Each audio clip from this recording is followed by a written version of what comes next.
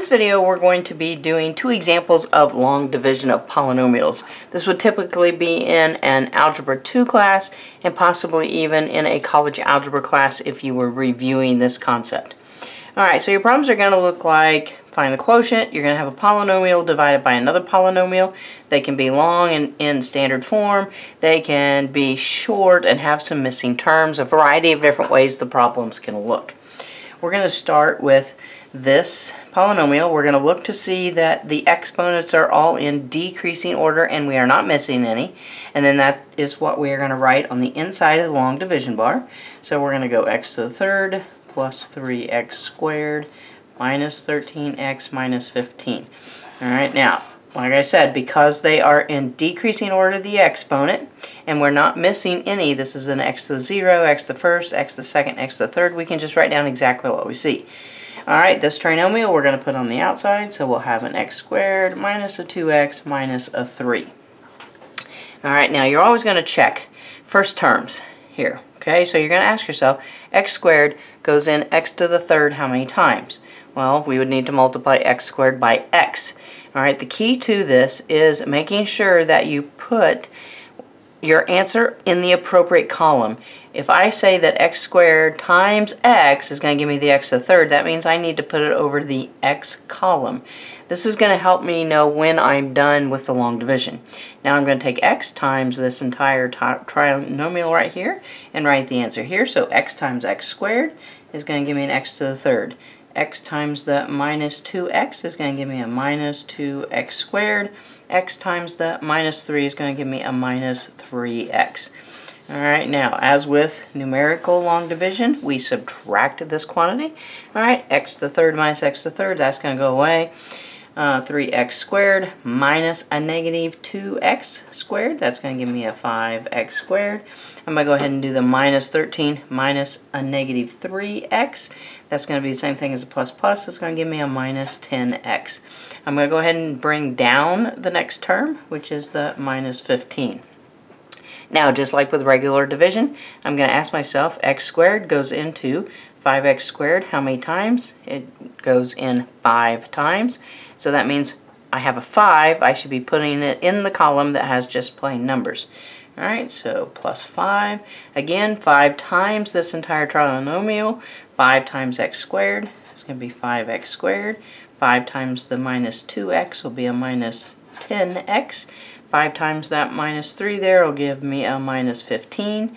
Once again, I am subtracting that entire polynomial, and as you can see, alright, everything is going to fall out. Okay, so I have no remainder. My final answer then is x plus 5. Okay, now on this one over here, I'm missing some terms. I've got an x to the third, and then applying 48, and then I've got x plus 3, which is fine here. Whenever there are missing terms, like this one had every term as far as the exponent goes, x to the third, x squared, x, and then a plain number.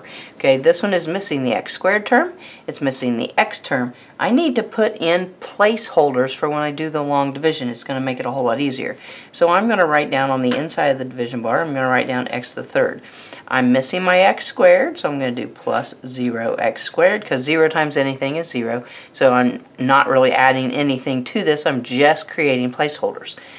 Plus 0x to the first, alright, and then the plus 48. Okay, so now I have decreasing order of those exponents. Alright, and then on the outside here, I've just got my x plus 3. Alright, so again, you're going to ask yourself, x goes into x to the third how many times? Well, I need an x squared.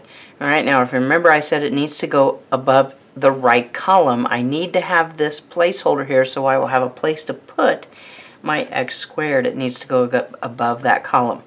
Alright, x squared times x will be x to the third, and then x squared times the 3 will be a plus 3x squared. Again, subtracting that entire polynomial there, x to the third minus x to the third, they go away. 0 minus 3 there is going to give me a minus 3x squared. Now I'm going to go ahead and bring down the placeholder of 0x. Now you ask yourself, x goes into negative 3x squared how many times? I need a negative 3x. negative 3x. Again, putting it above that placeholder column there so that my terms match and I will know when to end my division here. Alright, multiplying this out, I'll have a minus 3x squared.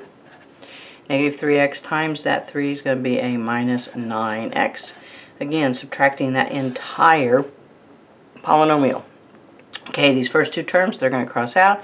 0 minus a negative 9 is going to give me a 9x. Bringing down the last plus 48 right there.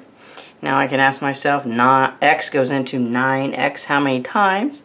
I'm going to need a 9. I am putting it above a constant, so my columns are correct. Multiplying that out, 9 times x will give me a 9x. 9 times 3 is going to give me a 27. Again, subtracting that entire thing, 9x minus 9x is going to go away. 48 minus 27 is going to give me 21. Alright, now the fact that I have kept all of my columns straight here now indicates to me that 21 is my remainder. Alright, most formats for the remainder, they're going to want you to add the remainder over whatever you divided by. So we'll put it, since it's a positive 21, so we're going to go plus 21 over x plus 3. And that's usually pretty much a standard notation for how to handle the remainders in your long division of your polynomials. So actually, just a pretty quick review here of how to do long division with your polynomials. Definitely thanks for watching. If the videos are helping, please share with your friends so that they can benefit too. And don't forget to subscribe to the channel. Thanks.